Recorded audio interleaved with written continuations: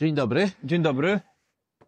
Dzień dobry nasi widzowie i słuchacze, bo mamy jakąś informację, że zdarza się, że niektórzy nas słuchają. Tak, pozdrawiamy tych, którzy nas słuchają, a nie widzą, ale zachęcamy, żeby wrócili do domu i zerknęli od czasu do czasu. Tak, częściowo w większości pewnie można to przyswoić, natomiast zdarza się właściwie dosyć często, że pokazujemy różne ilustracje z artykułów naukowych. A gdzie się znajdujemy? No znów się znajdujemy w tym samym miejscu, czyli w Bolimowskim Parku Narodowym Krajobrazowym, na lokalnej pasiece, gdzie są też takie ładne, figuralne ule, które tutaj możecie zobaczyć. Słuchajcie, jeżeli wydaje wam się, że pszczoły nieleczone długoterminowo będą najzdrowszymi pszczołami, jeżeli wierzycie w to, że pszczelarz może się komunikować ze swoimi pszczołami, jeżeli wydaje wam się, że jak wchodzicie na swoją pasiekę, to te pszczoły was znają, to poczekajcie do końca tego odcinka. Ale jeżeli wydaje wam się, że nie, to też poczekajcie. Oczywiście. No tak. Dobra, pierwsze badanie, gdzie lecimy? Naszym globusem? Wiesz co, no do Stany. Ameryki.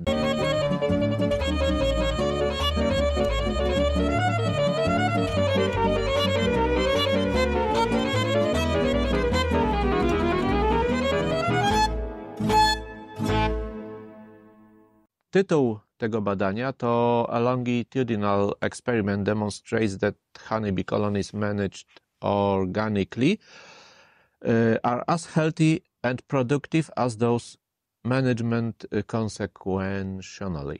Okej, czyli długoterminowy eksperyment pokazuje, że pszczoły leczone biopestycydami są zdrowsze od innych pszczół, a zwłaszcza pszczół nieleczonych.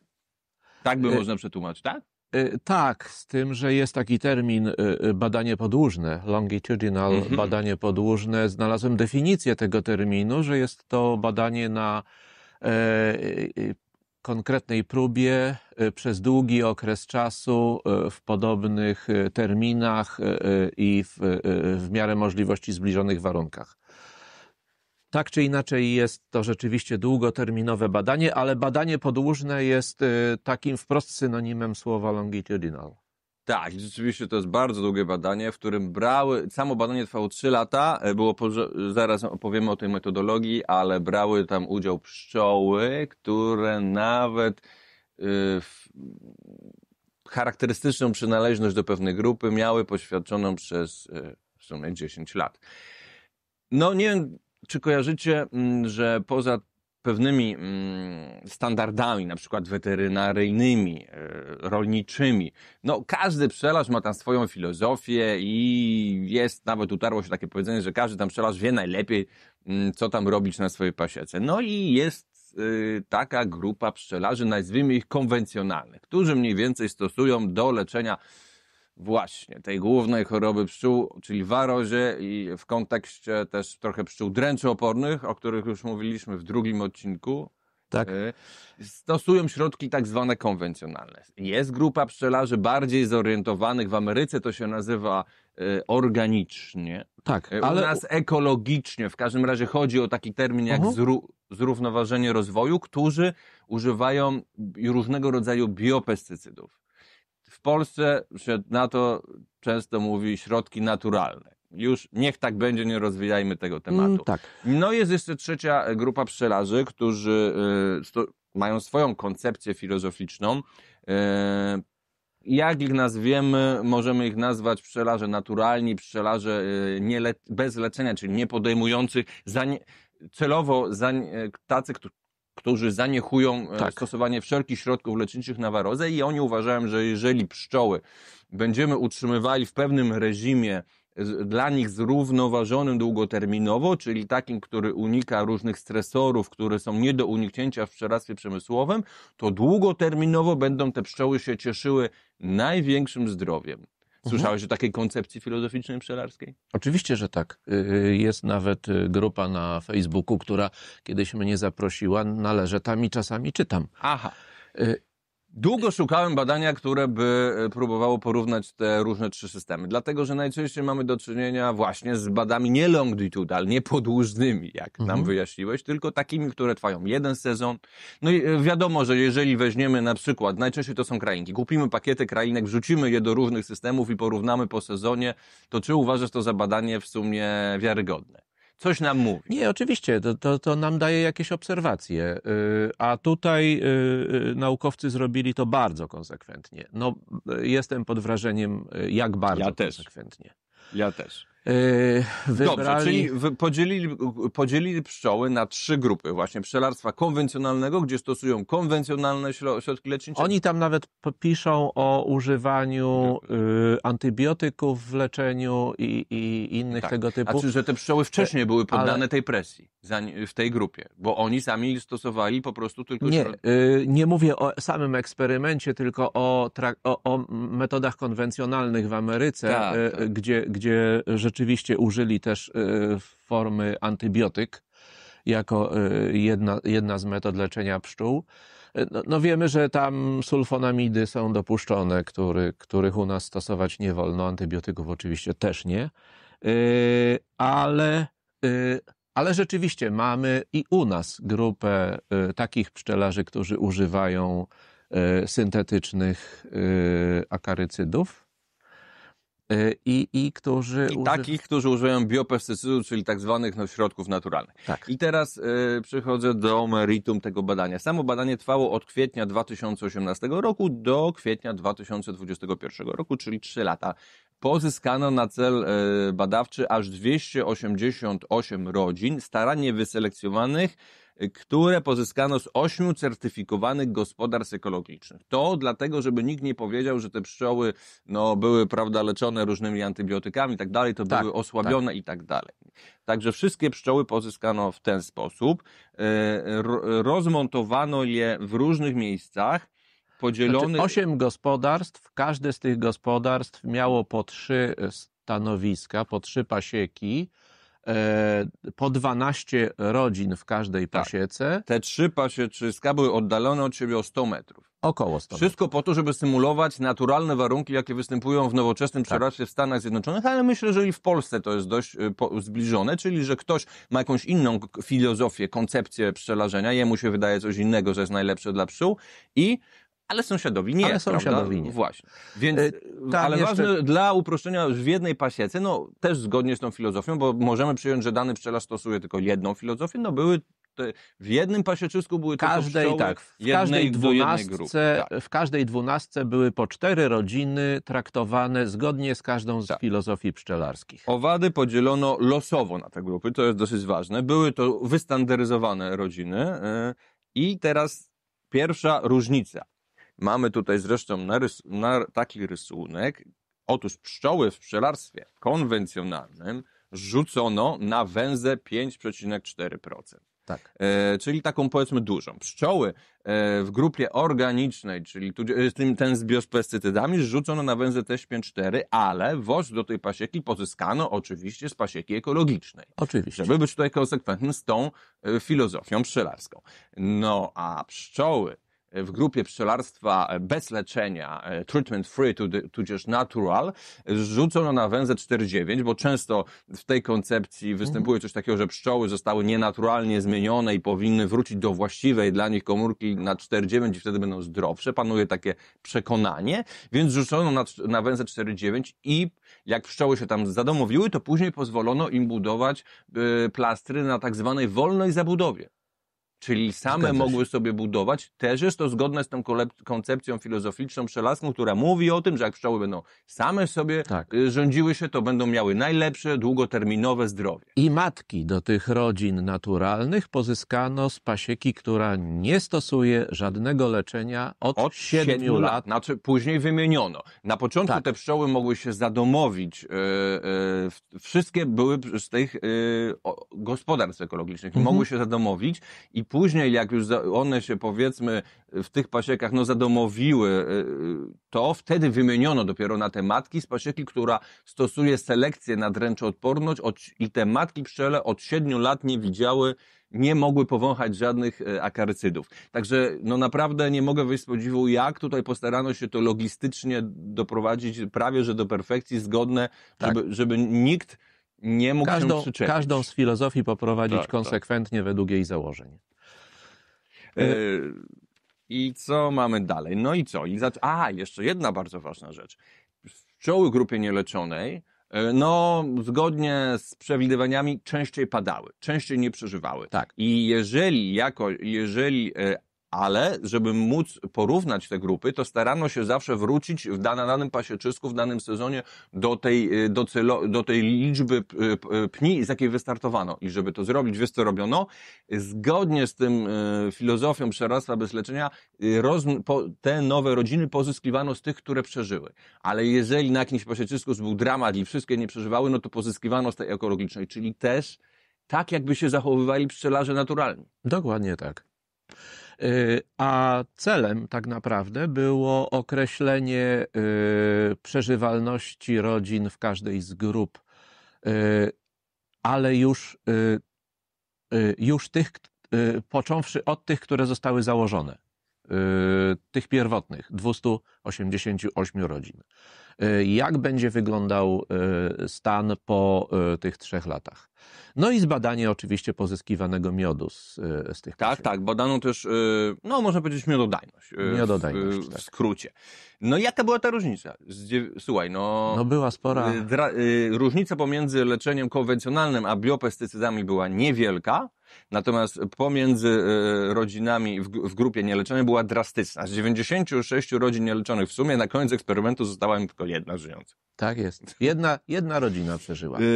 Czyli ze statystyki wynika, że przetrwanie w grupie konwencjonalnej i leczonej, w cudzysłowie, ekologicznie było wyższe o ponad 180% od tych nieleczonych. Troszkę mnie zastanawiało przez dłuższy czas, dlaczego z grup rodzin leczonych przeżyło około 30 rodzin, bo tam 20 kilka w grupie leczonej konwencjonalnie i 30 kilka w grupie leczonej, w grupie organicznej, ale znalazłem informację, że upadki na poziomie 50% rodzin w Ameryce nadal są traktowane jako norma. Że nadal nie poradzono sobie jakoś z tym, co się zaczęło od tego CCD pamiętnego. Z kolei produkcja miodu w grupie ekologicznej była o 180% wyższa niż w grupie nieleczonej, a w grupie konwencjonalnej o 102%, czyli te leczone biopestydami nieznacznie więcej mogły miodu produkować. 118%. 118, przepraszam, tak. Czyli dużo większa. Tak. Zabiegi lecznicze były skuteczne, to jest ciekawa informacja. Zmniejszały, bo porównywano liczbę roztoczy w różnych rodzinach, zmniejszały liczbę roztoczy średnio o około 70% w porównaniu z rodzinami, które nie poddawane były leczeniu. No, czyli dość znacznie i wnioskiem takim naukowców ogólnym jest, że jakiekolwiek leczenie, nawet związane z oczywistymi skutkami ubocznymi, jakie mają leki, było zawsze dla zdrowia pszczół lepsze niż nieleczenie. Natomiast to być może byłoby trochę za mało informacji, bo można by wysnuć wniosek, że rozmawiamy tylko o przeżywalności. No tak, ale oczywiście tych badanych czynników było więcej. O ekspresji genów teraz troszkę, tak. Naukowcy również zbadali 4 tak zwane biomarkery właśnie zdrowotności pszczół. Wśród nich mamy defensynę, którą już omawialiśmy w związku z badaniami nad szczepionką i 4 różne. Nie wdając się o co w tym chodzi, te po prostu jest już zbadane innymi badaniami, że te biomarkery wpływają jakoś na zdrowie i również te biomarkery co potwierdzi? Najwyższy poziom tych biomarkerów odpowiedzialnych za odporność wykazywały te rodziny nieleczone. Zdecydowanie wyższy, a podobny poziom tych biomarkerów wykazywały rodziny leczone dowolnie którą metodą. No i co to znaczy? Czy to znaczy, że rodziny nieleczone, skoro mają najwyższe te biomarkery, to są najbardziej odporne i zdrowe? No właśnie, tutaj wchodzimy w to, że wszystko zależy. Wszystko zależy. To znaczy, na pewno te rodziny poddane zostały chyba większemu stresowi, jeśli miały większą liczbę patogenów. Ich organizmy próbowały się ratować, zwiększając w organizmach liczbę substancji odpowiedzialnych za odporność, ale nie dały rady. No Piotr, ale to badanie trwało, te matki były wzięte 7 lat, tutaj selekcjonowały się przez 10 lat, rzeczywiście przyznaję zgodnie z tą sztuką, ale może gdyby poczekać następne 10 lat, to te wyższe poziomy biomarkerów spowodowałyby, że te pszczoły byłyby dręczo odporne na tych pasiekach. Może ten eksperyment powinien trwać 20 lat. Tak, tylko że nie mielibyśmy już wtedy co badać w rodzinach nieleczonych. Musielibyśmy zacząć ten eksperyment od nowa. Mimo wszystko, ale jeszcze jedna uwaga. Symulowano tutaj warunki pasieczne, a może Piotr, gdyby po prostu pszczoły mieszkały sobie w takich ulach, nawet tutaj takich zapchlonych, zapajęczynonych, to byłyby w środowisku naturalnym i ta natura by je cudownie uleczyła. Jestem zwolennikiem, żeby to sprawdzać i dalej badać. Jestem zwolennikiem, to znaczy nie jestem absolutnym przeciwnikiem tego, co się dzieje u nas w kwestii barci i takiego właśnie powrotu do natury. Natomiast środowisko się jednak zmieniło. Jak mówiłem kilka odcinków temu, wierzę w to, że do tych pszczół dręczoodpornych jakoś dojdziemy, że uda nam się wyhodować te pszczoły, ale zostawienie je na tym etapie samym sobie spowoduje to, co pokazał ten eksperyment. Przechodzimy do następnego badania.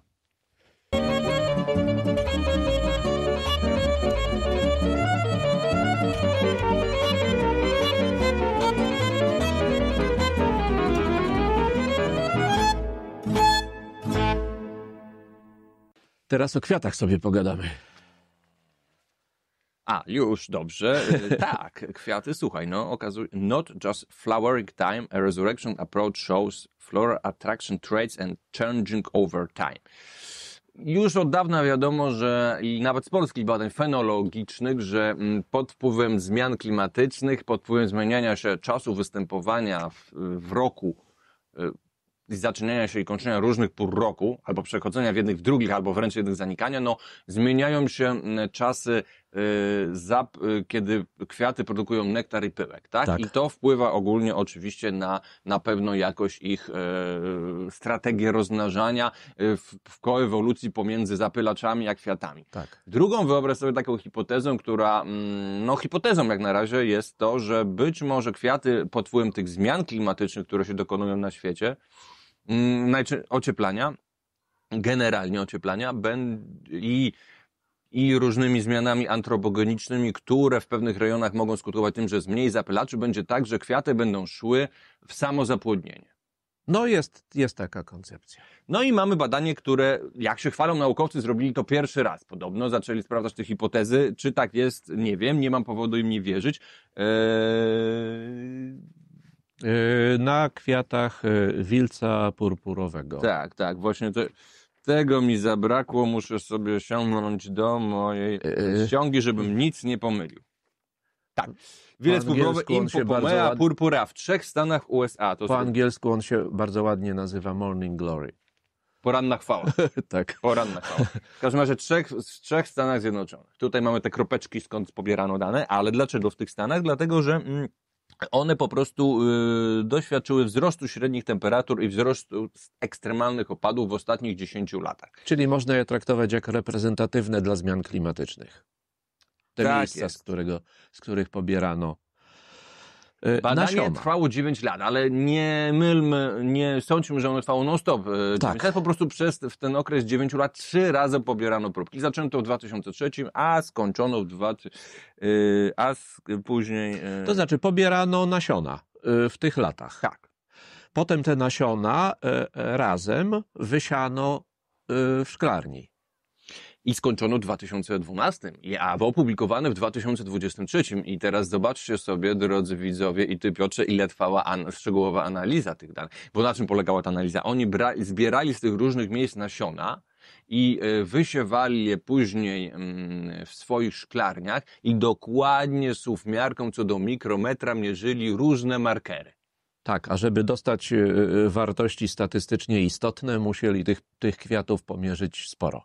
Oczywiście potwierdzili, że występuje przyspieszenie kwitnienia roślin, najczęściej średnio o około 4 dni w tym okresie wystąpiło. Tak.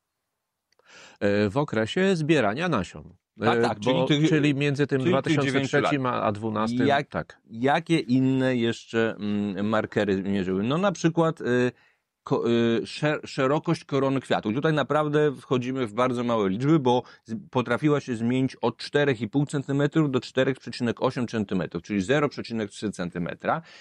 Generalnie te różne różnice nie są wielkie, jak te wykresy pokazują, bo jedną oś mamy, prawda, dla 2003 roku, a drugą dla 2012.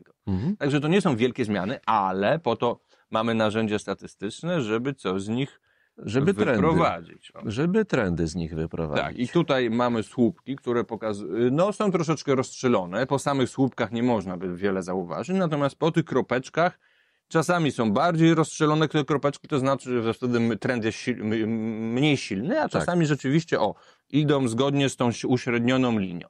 Wtedy jest trend silniejszy. No i okazało się, że ta szerokość minimalnie się może zwiększyć i produkcja pyłku i nektaru może się zwiększyć i stąd wysunięto wniosek, że zmiany klimatu i ubytek zapylaczy w pewnych rejonach może spowodować, że w przyszłości rośliny będą produkowały większe nagrody dla zapylaczy, żeby ich skusić, żeby jednak przeleciały na dany kwiat i mnie zapyliły. Tak jest. Jeśli wszystkie kwiaty pójdą tą drogą, to nic to nie zmieni,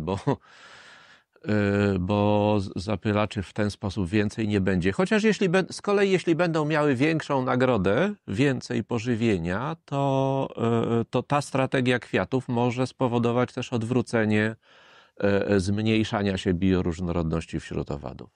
Czyli ja bym był troszeczkę ostrożny co do tego badania. Oni sami w podsumowaniu, ci autorzy piszą, że to jest po prostu badanie odkrywcze, bo pokazuje, że może być coś nie tak z tamtymi hipotezami, które są bardziej popularne, natomiast generalnie pobierali tylko dane na razie jednej rośliny 3 razy w ciągu 9 lat z 3 stanów. Więc taki ogólny, ja bym tak tego badania nie zatytułował, bo tytuł sugeruje, że generalnie rzeczywiście już mamy dowód, że nie tylko ta zmiana pół roku, tylko jeszcze inne rzeczy są. Na razie to jest po prostu taka dla mnie wstępna ciekawostka. No tak? Niemniej nie wszystkie rośliny w krótkim okresie czasu pójdą w kierunku samozapylania. Niektóre będą próbowały iść w kierunku zwiększenia swojej atrakcyjności. Tak, o ile rzeczywiście tu jest związek przyczynowo-skutkowy z tymi zmianami klimatu, a nie zapylaczami, a nie po prostu korelacje. Na razie tego jeszcze nie wiemy. Dlatego ja osobiście z wnioskami jestem ostrożny. Czekam na więcej. No, chyba się z tym zgodzę. Dobrze, przechodzimy do trzeciego badania. Komunikacja pszczelarza z pszczołami albo pszczół z pszczelarzem.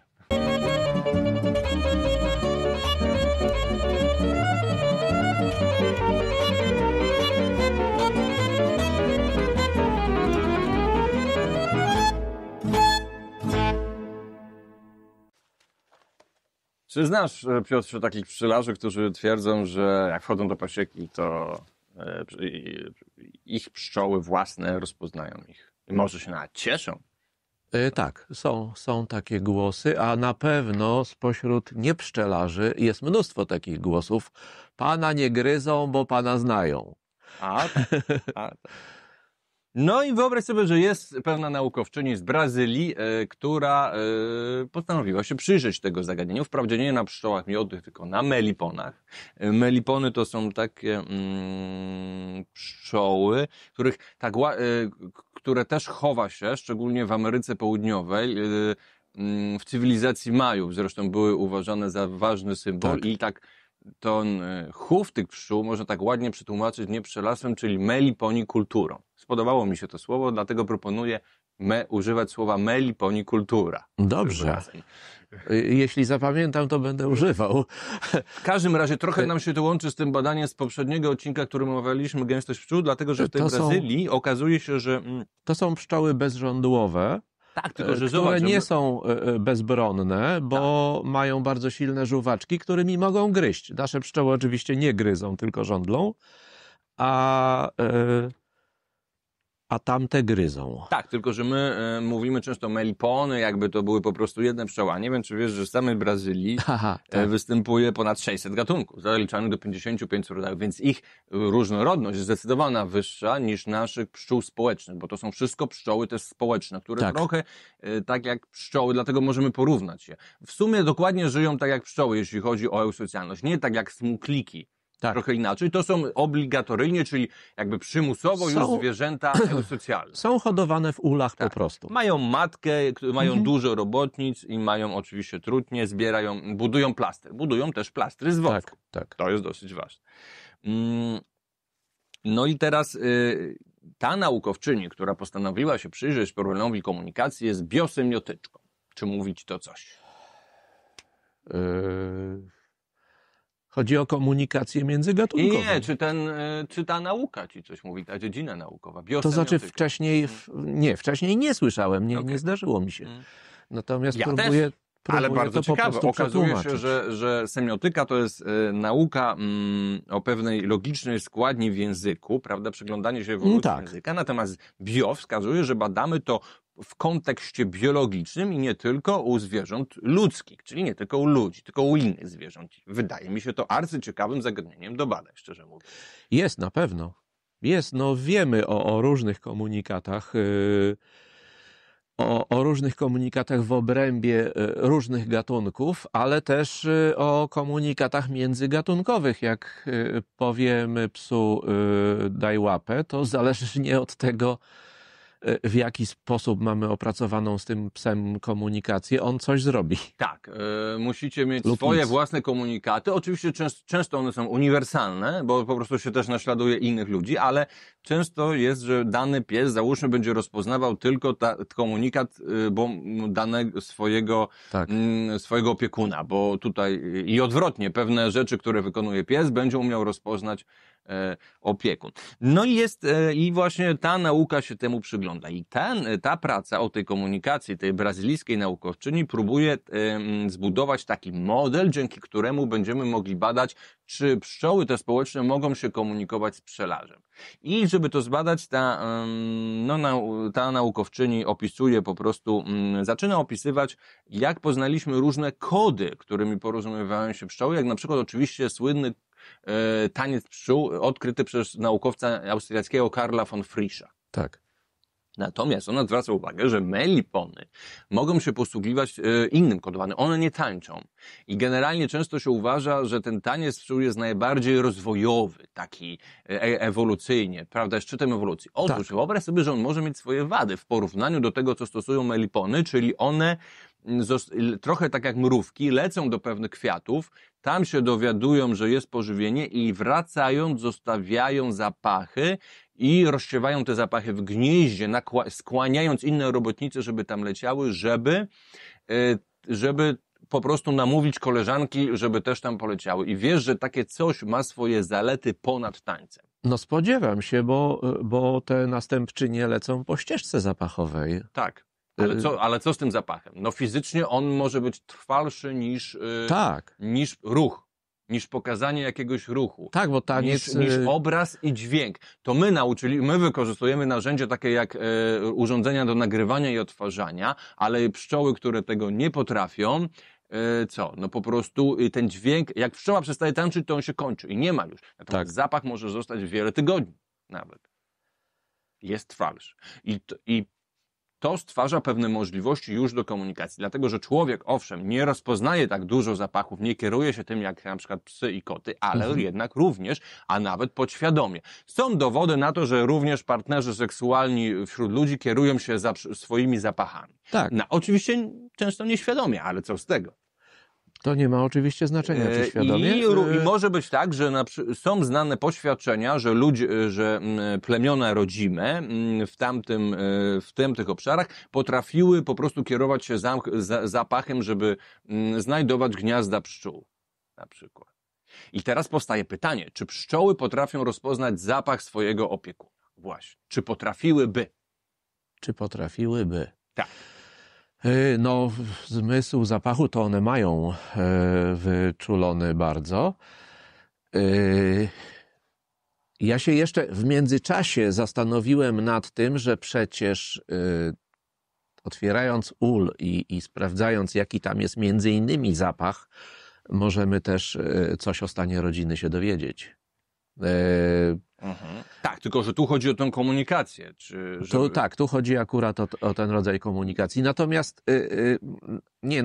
jestem sceptyczny, czy pszczoły mogą rozpoznać różnice zapachowe między jednym człowiekiem a drugim, na pewno, tylko czy to ma dla nich znaczenie? Tego nie wiem. No to posłuchaj pewnego wywiadu z brazylijskim eksperymentatorem, hodowcą różnych melipon, który jest między innymi naukowcem, nie pamiętam teraz od czego, ale to nieważne, na uniwersytecie, chyba w Rio de Janeiro. I teraz jeżeli nastąpiła pandemia i on po prostu nie mógł jeździć do tej pasieki swojej eksperymentalnej. Wcześniej opiekował się tymi pszczołami w równych odstępach, zaglądał, robił przeglądy często dlatego, żeby między innymi sprawdzać, jak one się mają, stosować jakieś zabiegi mechaniczne przeciwpasożytne, bo oczywiście one również mają swoje pasożyty. No i zauważył, że z czasem te pszczoły zaczęły się jakoś do niego przyzwyczajać, bo one mogą wylatywać i gryźć żuwaczkami, a nie żądli, bo to są bezżądłowe. I w pewnym momencie przestały to robić. Po prostu starsze pszczoły wylatywały i czekały sobie przed wylotkiem, natomiast młodsze pszczoły chowały się po prostu gdzieś tam w ciemnościach, zakamarkach ula. I w momencie, kiedy zostawił te pszczoły na cały sezon, bez opieki, wymieniły się te pokolenia pszczół, można powiedzieć, że być może te pszczoły go zapomniały. No w każdym razie skutek był według niego taki, że jak zbliżył się do tych pszczół i zaczął wykonywać swoje rutynowe czynności, to pszczoły tak jakby go nie poznały. Zaatakowały. Tak. No i ta naukowczyni próbuje budować taki model biosemiotyczny, czyli na styku nauki humanistycznej i ścisłej fizycznej, biologicznej, eksperymentalnej. Jak moglibyśmy to w przyszłości badać? Otóż nie powinniśmy się według mnie przyglądać w tych superorganizmach eusocjalnych jednemu osobnikowi, tylko być może te pszczoły mają jakiś swój taki tak zwany Umwelt, czyli to, w jaki sposób Umwelt to jest taka teoria, dzięki której możemy poznać nie tylko co się dane organizmy dowiadują o świecie, tylko jak się dowiadują. To jest coś, co moglibyśmy przetłumaczyć jako ogląd na świat. To jest niemiecki termin, niemieckiego filozofa. I teraz być może te pszczoły mają jakiś swój taki Umwelt, jak postrzegają świat, na przykład przez swoje zapachy, ale robią to społecznie. I być może gdybyśmy taki model jakiś zbudowali, postawili sobie jasne kryteria, to w przyszłości moglibyśmy coś takiego badać. Rozumiem, że moglibyśmy badać modele porozumiewania się między na przykład pszczelarzem a rodziną pszczelą, tak? Nie między pszczelarzem a pszczołą, a między pszczelarzem a rodziną zdecydowanie, pszczół. Dlatego że ogląd tych pszczół, Umwelt tych pszczół na świat dokonuje się poprzez ich społeczeństwo, prawda? Pewne rzeczy są ściśle związane społecznie. I skoro te pszczoły mają pewne biologiczne mechanizmy, dzięki którym jedne osobniki czegoś się dowiadują od drugiego, to być może mogłyby się czegoś dowiedzieć o potencjalnym intruzie i danego człowieka już nie traktować, bo rozpoznać jego zapach jako intruza. I nawet jeżeli to odbywa się na poziomie kompletnej nieświadomości w rodzinie pszczelej, społecznie, to nie ma to większego znaczenia, bo skutek jest taki, że te pszczoły się zachowują inaczej pod wpływem jednego zapachu, a inaczej pod wpływem drugiego i pszczelarz to też rozpoznaje. Chowają się, czyli jest wtedy ta komunikacja międzygatunkowa. I być może moglibyśmy takie pszczoły, wtedy tak sugeruje naukowczyni, nazywać bez problemu już udomowionymi, przynajmniej w tym aspekcie komunikacji. No bo my nazywamy część naszych pupili domowych, a również pszczoła gospodarcze domowymi dlatego, że są nam posłuszne, albo nam się tak tylko wydaje, jak w przypadku kotów, tak się sądzi, albo w każdym razie na pewno komunikują się jakoś z nami. I tutaj ta naukowczyni, odkryciem tej naukowczyni jest to, że ona postawiła tezę, że nie musimy się Bo często badacze lubią się koncentrować na tym, czy dany organizm jest świadomy. A tutaj wkraczamy na duże filozoficzne problemy, bo dopóki się z danym organizmem nie możemy porządnie językowo komunikować, to trudno coś na ten temat powiedzieć. Mamy tylko pewne kryteria biologiczne do zbadania tego, natomiast ona uważa, że nie jest to najważniejsze, czy one są świadome, czy nie, bo tak naprawdę, czy dane inne organizmy, typu nasze pupile coś robią, bo zaczynają to rozważać, czy po prostu reagują na dany komunikat, to w rezultacie do tej spójnej, synchronicznej komunikacji nie ma to większego znaczenia. Po prostu ona się odbywa. Ja się zastanawiam nad praktyczną stroną i nie potrafię sobie wyobrazić praktycznej strony tych badań. No jak to nie? No jak to nie? Jeżeli będziemy wiedzieli, że dane zachowanie sprzyja temu, żeby pszczoły nas nie rozpoznały, żeby na pszczoły nas nie przestały traktować jak intruzę, i przestały na przykład mniej żądliły lub gryzły w przypadku melipon, albo niestosowania pewnych środków, które na przykład na swoim ciele, które to utrudniają, albo jeszcze coś.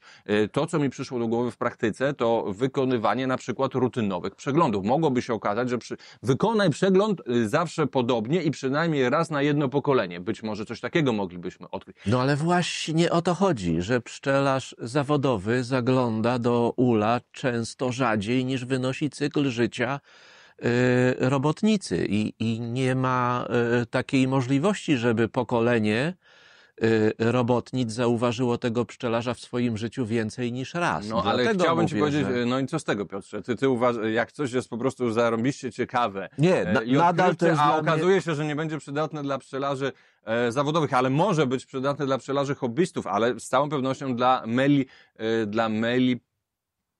dla uprawiających meliponikulturę, to piękne słowo, to co? To nie róbmy tych badań. Zresztą sam fakt komunikacji, bo naukowczyni zauważa, że jest bardzo modne badanie tego wśród oczywiście innych naczelnych. Czyli goryli, szympansów, waleni, to jest znane. A owady są jakby zaniedbane. A może tu się kryje, coś odwrotności puszki Pandory.